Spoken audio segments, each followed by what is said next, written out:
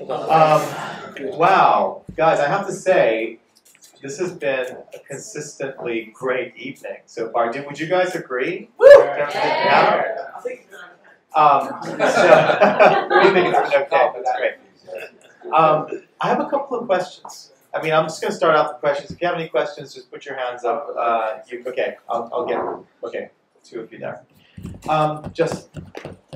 So in all of your graphs, we had these exponentially, and if you looked at the axis, actually, the y-axis there, that wasn't even to scale. So those were even sharper. Yeah, actually, those curves were even sharper. But the one thing, and I think you touched upon it, and you said, well, this is kind of a plug for what we're doing, but it really wasn't, because it's essential. It's an essential part of probably why you're doing things the way you're doing it. What happens if we have exponential growth in a closed system? Because I know of an experiment, a similar experiment, where you take a petri dish and you put some bacteria in there and you give them a certain amount of nutrients. And then you leave them be and you watch. And what happens is they reach their most populous stage 1 generation before they go extinct because of lack of resources. The Earth is a closed system. You know, apart from whatever interstellar dust we may or may not get every now and then, if we get too much of that in one go, that's not going to be good for us. But so, what happens there? I mean, what happens when we have that? Well, I mean, I think. Do you have a mic? Yeah, there. I think the march is inevitable, and therefore, actually, if the human race spent 10% of the energy it spends creating the problem that we just want to consume more power on how to solve that problem, we're getting a much better place. I'm a great believer that humans will solve this problem because we're not like that petri dish, which is a relatively systematic way that it reproduces and then it dies. That we tend to seem to be able to do it. So, hopefully we are going to make a big difference. From Hydro's perspective, all of our power comes from water flowing down what it's got to get down anyway. I mean, it seems so simple that, 500 miles away, there is a lake with 10 years' worth of water sitting in it that will power the entire of Sweden and some. So even if it didn't rain for the next 10 years, they just open the gates and that water flows down here. And we've got a hydro station right next to us. There's one a kilometre up. There's another one. There's another one. There are 17. And the other big part of this is a lot of the energy is wasted because people think that servers need to run permanently. So a huge amount of energy goes missing in UPSs, and the energy made to create the generators and all of the diesel. If you run a big data center, what you may not know is the diesel goes off and you probably never use it. So in a previous data center, every year and a half, we would pour down the drain 40,000 litres of diesel and go and get some new stuff.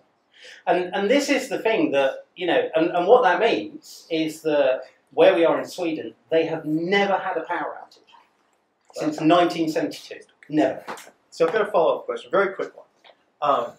So we moved to distributed systems, and everyone's connecting to everyone else. There's still going to be power requirements. Yeah. How do you see the power requirements between a centralized, essentially a client server, centralized, where you have these data centers, versus a distributed system? Well, I think that is the reason that it will inevitably move to entirely distributed. And I hate to go on about Bitcoin mining. I hold my hand up. We have a business that we do.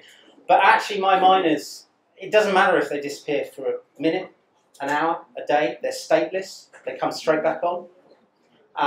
The network is big enough to keep it all running quite happily if I disappear for a minute, an hour. And we've built monolithic computer systems, typically by big enterprises, because that is in their interest to do that. And if you have a network where the computing power is distributed and nobody controls it, well, you don't need to make it resilient. And therefore, you don't need to waste all this power. And if we could move overnight to that, we are talking about not building nuclear power stations. Now, whatever people in the audience may or may not think about nuclear power stations, it is inevitable that the UK now has to build these because of the growth in power. And that is going to happen around the world. And therefore, either we change the way that we demand power, or we just have to keep on building more and more power generation. And personally, I'd rather do both. I take that as distributed as good. All right, let's take a few questions because I could just spend the whole evening talking to you guys. There's a lady at the very back. Okay, so hi. I'm really interested in the manifesto and what you think we ought to be saying to government about this, because clearly there's limited understanding about the vast world of the web that government has, and it's very complicated.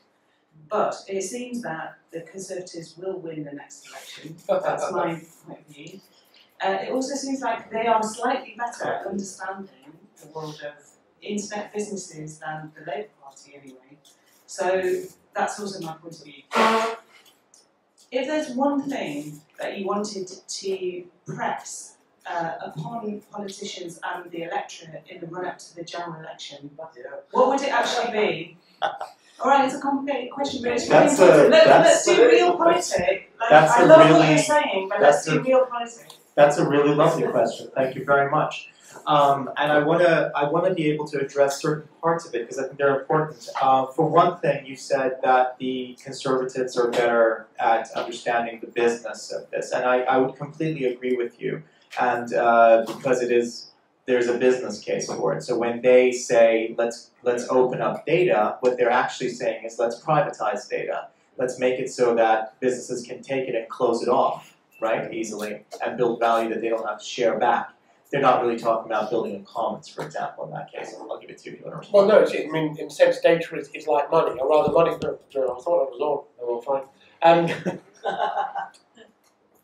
Money, data and money are interchangeable these days, as in all the money is just data in the bank systems.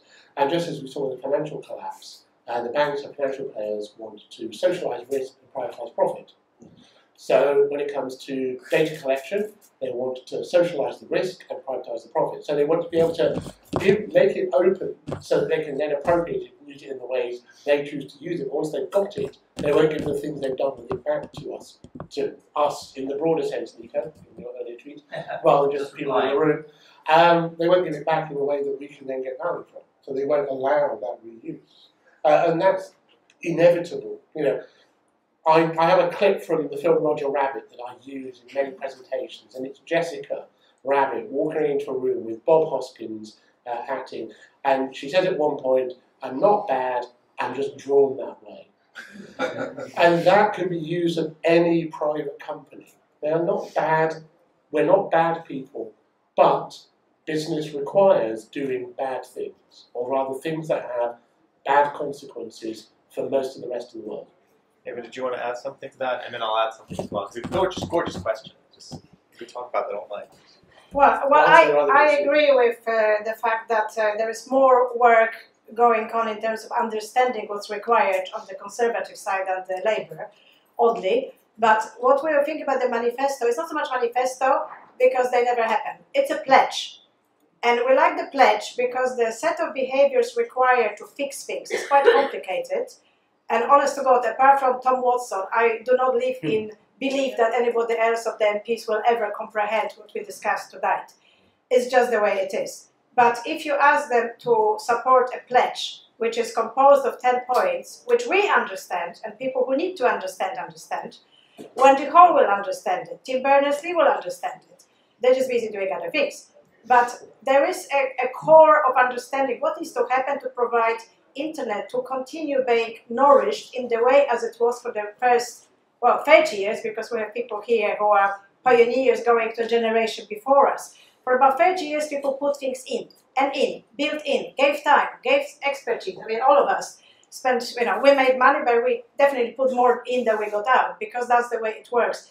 What we have to impress on the politicians is the internet is not sitting there to extract from. You've got to keep putting in, which means bandwidth, for crazy places like Orkney Islands. That still hasn't happened, and I don't understand why. It makes such a big difference. If you look at Derby, if you look at places which have giga internet, things happen there. It should be infrastructure. It should be just as important as electricity. So the pledge for me is making it simple for the politicians, and I'm talking about cross-party, to look at it as an infrastructure to build for the future, to build for the digital natives, because we had it. We put in what we can, but we're not going to be here for very much longer the way it's going, because we'll be eaten up by Mark Zuckerberg. So the understanding is an infrastructure and needs to be treated as an infrastructure by whoever is in charge, because we can only do as much as we can, but we are not going to spend millions on putting big gigabit in Nottingham. It needs Europe. We want to get out of Europe. It doesn't add up. So it's quite complex. That's why I think a pledge, just sign the pledge and we'll do the rest. Thanks, Eva. I think the question might have been more about the Indie Manifesto than the pledge initially, or was it actually about the pledge? I'm not sure. They're just different things, just so we can demarcate those. And to just tackle that bit of your question about the Conservatives, again, coming into power, I can speak on behalf of Indie. We're based in Brighton right now. With what we're doing, if the Conservatives come into power saying what they've said, that they want to, repeal the Human Rights Act, etc., leave EU, once we see that that is going to happen, if they're going to be coming into power, Indie will leave the UK. There is no way that we can stay here and do what we're doing and trying to do. So that's the effect it will have on something like Indie, for example. Stay here being where? In the UK. We're based in Brighton right now. There's no way we would stay. Europe? Sorry? So would you go to Europe? Yeah. We're looking at Berlin right now, actually. Stay in Europe. Yeah. So that's what I mean. When you say stay here, I mean, how big do you class as here? Well, Brighton, England, especially UK. if the UK leads the EU, there's absolutely no way we can stay here. But even with plans to repeal the Human Rights Act, etc., that is not an environment that would support what we're trying to do. Where would you go? We're looking at Berlin right now. Nowhere's perfect. Did you want to say something else? And then we'll take another question. Yeah, I wanted to make a couple of glib comments because it's that stage of the evening. And none of us has any wine. What about other questions? What about other things? There's a whole room of people. You're right. Okay, take the questions. My comments. Do we have another moderator in the room, by the way? Can we hear it? Sorry, who's the other moderator in the room? There's a lot Introduce of yourself. chat. There's a lot of chat about we and us and this sort of thing. But if we're going to educate people to use the internet and behave properly within those confines, who the fuck are we to write those parameters? I don't know what that means. It confuses me. Could you just introduce yourself? Sorry. Hi. Sorry, my name's Will. Hi, Will. I like digital anthropology. Okay. And I quite find interesting about Eva's book, especially, was the constant use of we and us, and how we can teach people to use the internet. I don't understand how we have the right to do that, and I don't understand how they can operate within those parameters. I just find it confusing and unusual, if I'm honest. Eva, would you like to reply? Who are we? Well, we were quite specific. The pledge is formulated by Cyber Salon in consultation with people we work with for the last 20 years. Nothing gives us right to be more we than we are within Cyber Salon. But we've built a lot of it that you already use today. And the reason it just about works because we built it the way we thought was right.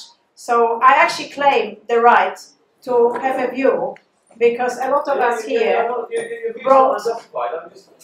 I'm not representing anybody but Cyber Salon, but we have people in the audience who had quite a lot of firsts on the belts, and they spent a lot of their time making things better and improving things, and they have proved that they did, including probably money as well, if that's your measure. But we're also feeling quite disconcerted that the rules which are operating in UK are not as conducive to business for the younger generation as they were for us. Can I just add something? I'll just add something to that because it touches on the previous conversation. I constantly get deja vu. When I fell into the internet in 1994, a whole bunch of people taught me about how this stuff works. Technically? Or No, about the social engagement that this wonderful new world had about how I grew up as a 20-something in that ecosystem. We also had to go and educate the government. I remember sitting in number 10, telling them... Can we please let him finish? Oh, wow. Telling them... Just a bit about educating the government in technical terms or social and... But all of them. I sat in number 10 for an hour, and what they wanted to know was actually, as a government body, was this thing called DSL and broadband, was it actually worth anything, or should they just ignore it, like governments ignore that? And actually, I think what the we is society has a responsibility to continue to tell the people that do make the rules and do decide how this stuff plays out, actually there. Now, to the previous point, we may fuck it up. And I've made enormous mistakes. Easy sat, yeah, sorry, I fucked up. Satellite internet doesn't work. But, you know, without making mistakes, how do you ever learn? And hindsight is 2020. And hindsight is perfect. Shall we take another question? Yes, please. Hi, Howard, it's Sinjin. So Sinjin from Citizen Me. So we're building Oh, hi. Hey, how you doing? So we're building out a service which enables us all to take back control of that data on our devices, so it's completely distributed out to devices.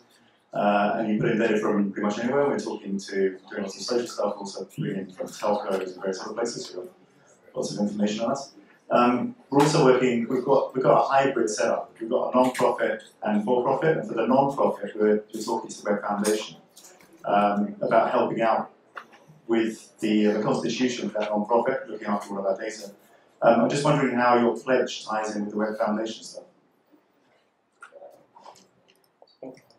I think it ties in very well, because we're looking at not purist solutions, not idealistic solutions. We're looking at forms of ownership that would support alternative business model exploitation. Actually, I'm involved in a project which is government-sponsored, because the government actually does understand that people are pretty much fed up with letting the data loose on the universe, which is looking at cooperative shopping portal, which is co-owned by public-private ownership and an element of civic ownership. So who knows, maybe the solution would be that Web Foundation with a bit of counseling, with a bit of city in it, combined with a separate unit, which is VC, which is separated from the data. Could be a possibility. I think we need to, see, I slightly disagree with Aral's view of ELO, because although I completely agree with what you said, I think my concern is that we need to release the skills wider. At the moment, very, very few people have the skill of running large social networks, and that's wrong.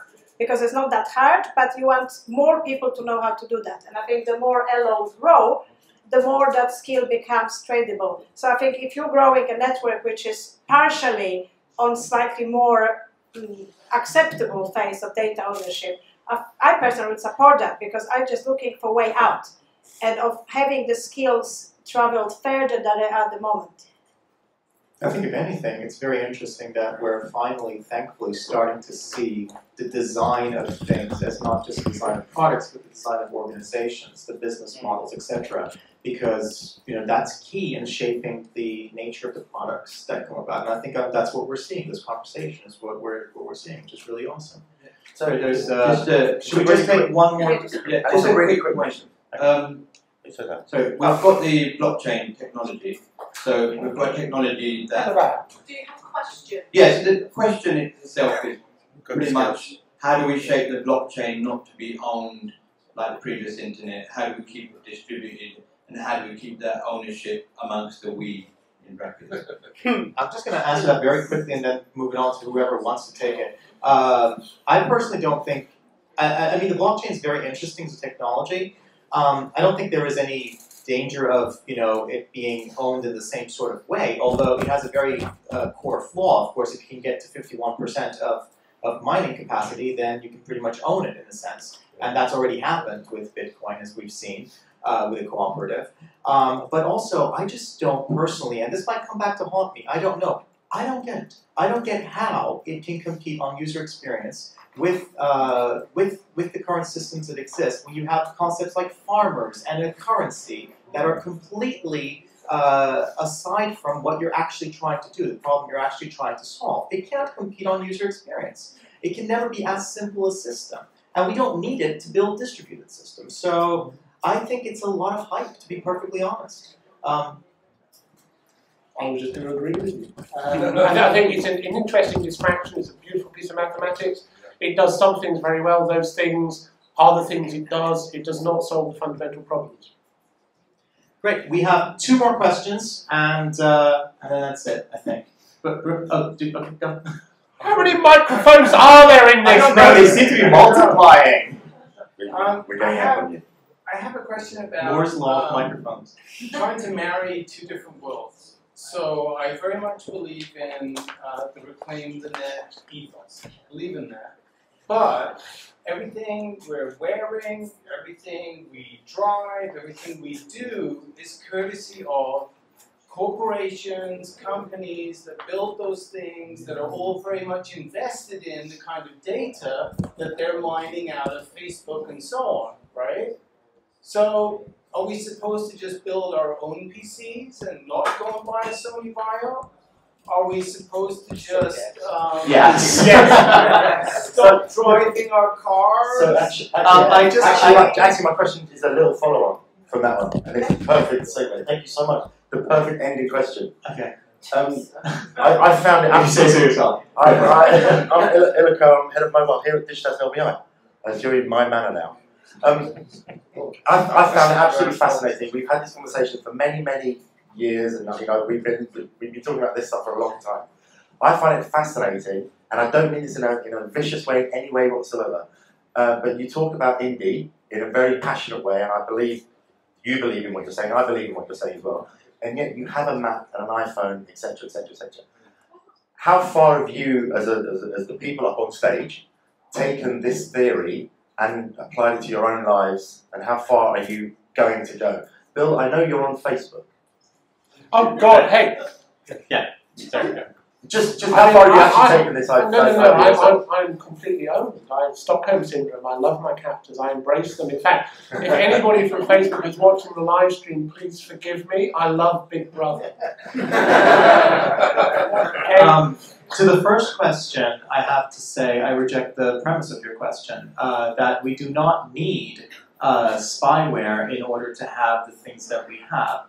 There are many ways in which things are produced. A large corporate capitalistic system that we have right now of transnational corporations is one quite unsustainable way, and probably will not be the way things are done in 100 years because we just won't have the resources to do it that way.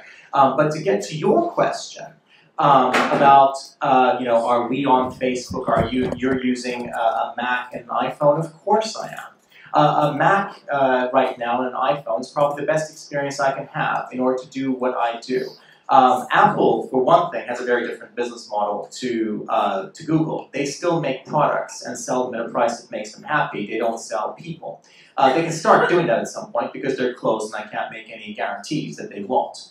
But it would be against their own interests right now, since the fact that they don't sell people is a competitive advantage. Right now? Yeah, it's in the same way that hello right now would be visible. Exactly. Not later. So just like I said, they're closed, so I cannot make any assumptions about what they will do in the future, although it would be very odd for a company to work against its own competitive advantage against one of its main rivals, which is Google. The fact that they don't sell people is a huge competitive advantage right now in an environment that is becoming increasingly aware of privacy. Just like Apple rode the user experience wave when they came into it, when features became commodities, they are going to ride the privacy wave as well. They're not the answer, they're closed, but they're going to ride that wave just like they rode the user experience wave. Sorry, just one thing. But what we have to do as people creating alternatives is we have to use these things. We have to understand them, and then we need to wean people off.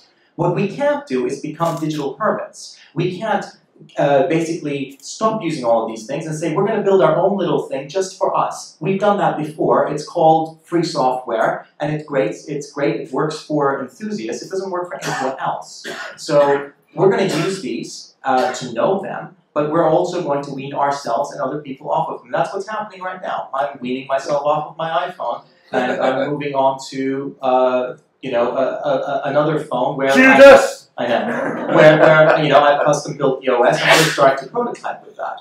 But it doesn't mean I'll ever stop using these. I mean, I will at some point, hopefully, but not while we're weaning. Or else, how are we going to know what we're weaning people from? So where do you draw the line? I don't think there's a line. I think there's a gradient, and it's a process. Sorry? Where do you draw the gradient? Well, the gradient has more points. What's the angle? What's the angle? The gradient. Yeah.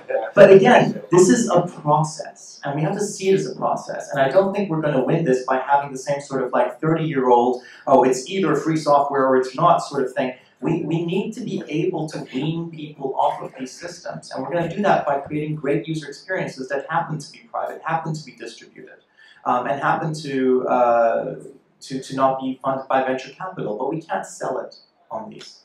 So that would be my answer. Well, I have points to make actually about this. Wow. Against Joe. Okay, okay, go. People are bringing their own mics. I We're acting to the system.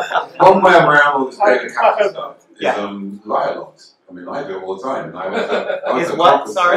two separate people. I registered one as my company name, one another name. Facebook's continually trying to get information out of me. Sandra, you're such a disappointment. Well, no, where they go to high school, make it up. Where do so you don't have to give them true information all the time. So be aware of when they're trying to mine you for data and be obfuscated. For me, the conversation actually goes back to my presentation. Facebook didn't have a business model 4 years ago. The iPhone didn't exist 5 years ago. 7 years ago. Not as a mass, it was still iPhone 1, iPhone 2 until the 3. It didn't gain any real traction about this is actually Apple's business. So there wasn't a business people plan. are leaving. It was We're getting boring. all of these things are essentially stuff that happen so quickly that people struggle to comprehend where they're going. It's exactly the same that when I bought my EOS 5D with its 1 gig flash hard drive, I thought it was the absolute dog's bollocks and I paid $4.5 grand for it. Last year, I bought a Sony camera with a 256 gig card in it. The camera can't tell me how many photos I can take because it only says 9999. And the thing is nobody in OA would have told me that that's where that camera would be. It was only a $600 next 6. And that's the issue that we as humans have. We can't see forward. We can probably see about there. And therefore, for me, the conversation about how do we wean ourselves off, what's the gradient, do we give it all up tomorrow? Actually, probably, the human race will create so much cool stuff that by the time we think we get there, actually the world would have changed. And we'll all be looking, like we've done previously, at the last 20 years and going, oh my God, what were we thinking of back in 94 or 04 or 010 or even 011 or 012? And therefore, actually, half of the joy of me working in this industry is just that hint of the unknown, the inability to predict. Will this guy's stuff work? I have no idea. Might have a bet on it, because it's probably a good bet. But what is sure is it will have contributed to the overall advancement about where we end up. Will everyone have an iPhone in 10 years' time? Who's going to bet on that one? Nokia. Stranger things have happened. All right, let's tie this up. Yeah, I've just got a quick answer. I think we're not arguing against the quality of the current suppliers. I think the opportunity here is the creativity, because those of you old enough remember how monopolistic Microsoft got at some point, how impossible it was to get new creative content past America Online, how ridiculous was CompuServe, and how much we opened up creativity for people when we actually got the fuck out of it. So that's sort of my concept, that we create more, in a way, of beautiful products if we open up. And the way it's going is centralizing to death and not on the right principles. So I don't begrudge anybody, Facebook is great, whatever they do, but I would wish to see 6, 7, 10 of those. The same with phones. It just would be much more creative, much more liberating, much more emancipating. to get to the point where that creativity flows, because it is closed. And if you want to create a great app, okay, well, anybody can create a great app, sort of, not really. We went back rather than forward, because anybody pretty much can create a website. Okay, it might be shitty, but you can do it. But for the process for the app is so much more complicated. Oh, really? You can do it, but the barrier went up a bit. And I would like it to see going down. So we keep it open, we keep open access, and we stick as much bandwidth everywhere as possible and keep going, as opposed to closing. Because it's a little bit like, we had fun, and then we pulled up the ladder and told everybody to fuck off. So that probably won't work. Because if you look at our sort of young grads or the postgraduates, they are bursting with ideas. But it's becoming harder and harder to realize them. Unless you walk into your company, which is amazing, and you feed a lot of good stuff. But it would be great to see 10 of them, not big ad company buying another ad company, says only 2 of them were left in the world. That doesn't sound right. And that's the only thing we're trying to kind of, what else we can do? I think what's interesting is social media networks potentially don't work when they're tiny, but do work when they're massive. Well, that's possible, the thing. but we That's need the to flash thing. it out. And that's where venture capital comes in as well, because venture capital is a subsidy that you have initially to get to that huge size where you have more value than the people. I'm going to, if it's okay, leave the last word to Bill, because Bill, you talked about the past and the mistakes that we made, and that was a great summary. But looking to the future, what should we avoid, and what should we do? So you have the last word. We should avoid listening to old white men with beards. We should go to the bar.